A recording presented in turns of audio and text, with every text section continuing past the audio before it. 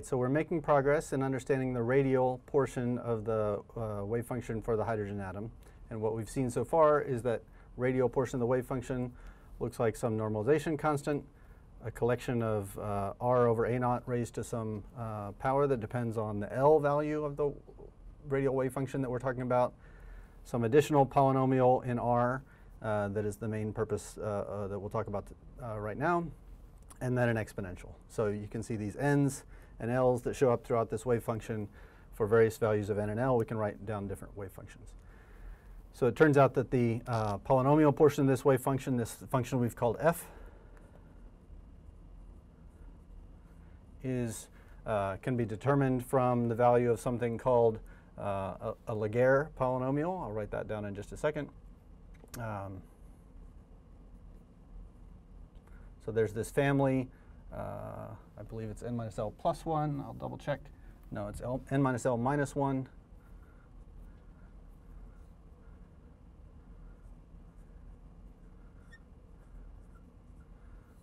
So this well-known family of polynomials called the generalized Laguerre polynomials. So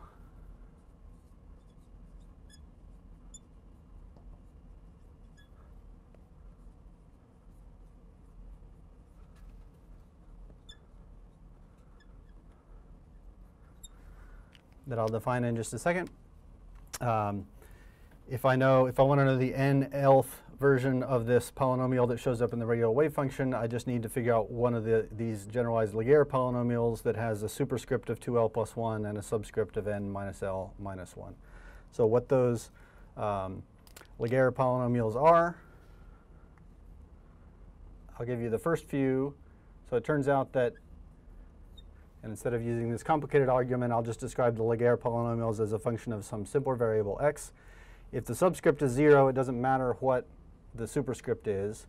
0 for subscript and any value, I've written alpha here for the subscript, that just has the value 1. So the 0 family of Laguerre polynomials are very simple. They're just 1.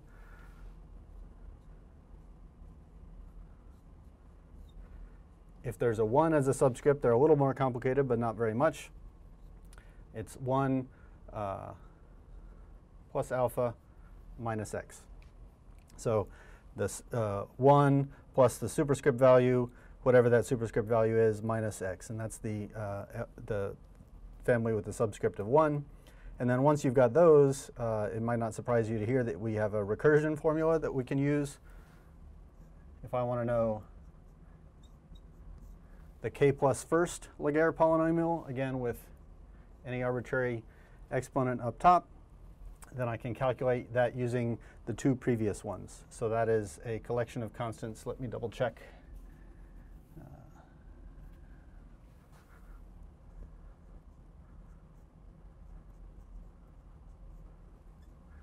It's that multiplied by the previous one. So 2k plus 1 plus alpha minus x times the kth Laguerre polynomial with the same superscript. And then I subtract, again, let me double check the constants.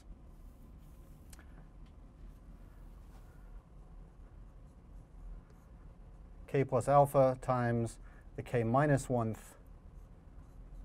Laguerre polynomial. And that whole thing is divided by k plus 1. So there's the recursion formula that I can use. If I know the 0th and the 1st, then I can use this to calculate the 2nd and then bootstrap my way up to the 3rd and the 4th and so on. You can also evaluate these Laguerre polynomials a different way if you wish. You can evaluate them directly without using the recursion formula with the following formula. What we can do is we can take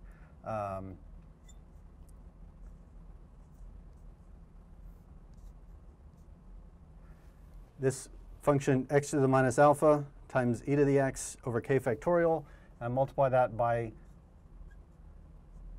the kth derivative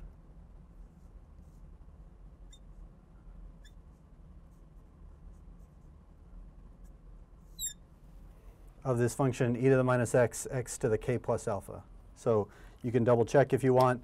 If we plug that in with a k equals 0, we'll get 1. If we plug it in with a k equals 1, we'll get this family of functions. If you don't want to bootstrap your way all the way up to the let's say the 10th L sub 10 Laguerre polynomial, then you could do it directly from this formula, with the caveat that you'd have to take a 10th derivative of this function in order to find it. So these functions do get more complicated as the subscript gets larger. So again, these are useful because if I want to know what the polynomial piece of the radial wave function looks like, I need to look up or calculate what the n sub L f function is, which is related to one of these generalized Laguerre polynomials. Just to see how that works, let's do some cases that we've seen already. So previously we've seen that the polynomial portion of the n equals 2, L equals 0 wave function has the form, we saw that was 2 minus ZR over A naught. So we can double check and make sure that that works out to be true. So this 2, 0 polynomial is a Laguerre polynomial with n equals 2 and L equals 0. So if I plug in n equals 2 and L equals 0, 2 minus 0 minus 1 is 1. And L equals 0, so 2 times L plus 1, I have a 1 for a subscript. So, and that Laguerre polynomial, the argument of that Laguerre polynomial is 2ZR over n A naught, and n for us is 2. So I need to figure out what this Laguerre polynomial is, L sub 1 superscript 1. That's one of the ones that is relatively easy that I've started us out with. L11 is 1 plus alpha. Alpha has the value 1. And then I subtract the value of x, which is the argument of the function. So I subtract 2ZR over 2A naught. So I'm just going to subtract ZR over A naught. So what I'm left with is 2 minus ZR over A naught, which is exactly what we have seen previously. That one was easy enough that it didn't require us to use the recursion formula. So let's do one more example. When n equals 3 and L equals 0. So that was a case where we've seen previously that the 3, 0 polynomial looked like 3 minus twice ZR over A naught plus 2/9 of ZR over A naught squared. And I'll close my brackets. So we can double check that when we plug in n equals 3 and L equals 0 into this recursion formula, we're going to get the same polynomial function here, just as an example of how that recursion formula works. So now what we're looking for, the f30 function, is going to be L 3 minus 0 minus 1, so the subscript is 2. Superscript, still with an L equals 0, superscript 1. And again, evaluated for 2ZR over n, which is 3 A naught.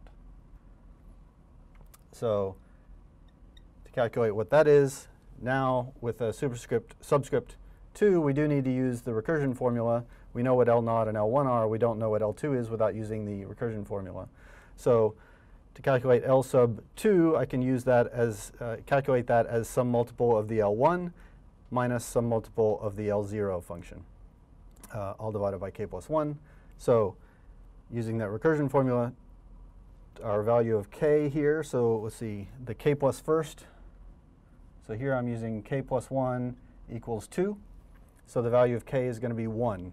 So 2 times k, 2 times 1 is 2, plus 1 is 3, plus alpha. Adding 1 gives me 4. So I've got 4 minus the value of x. So let's leave, let's go ahead and say 2ZR over 3A naught.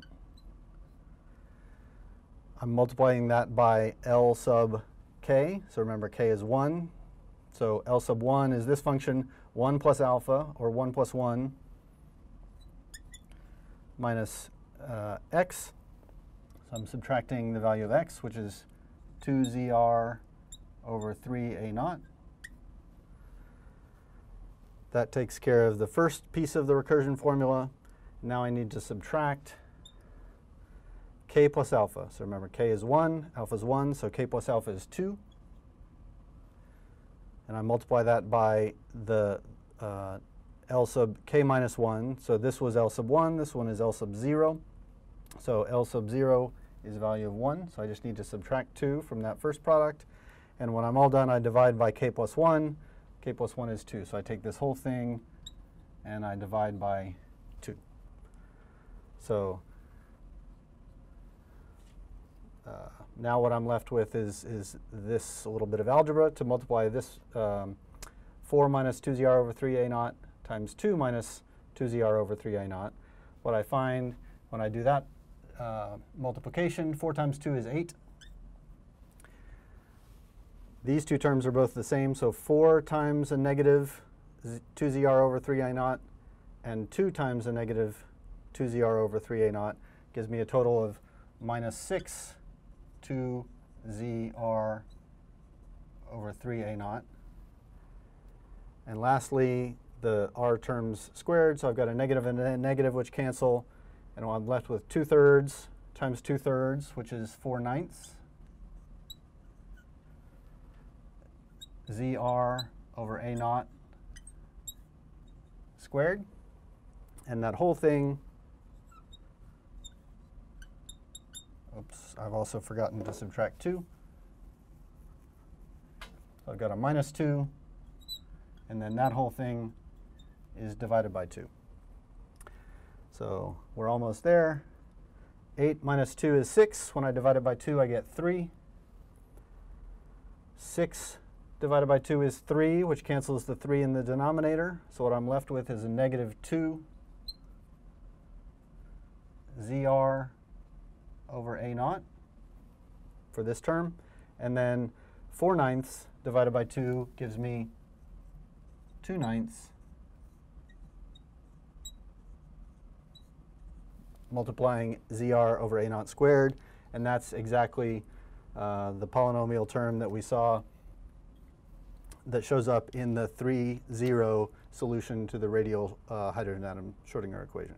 So what we've seen here is just an example of how to use these generalized Laguerre polynomials to figure out what this polynomial term is in the radial wave function. So now that we understand where that comes from, if we have any n, any L value, then this equation will tell us exactly how to calculate that radial portion of the wave function.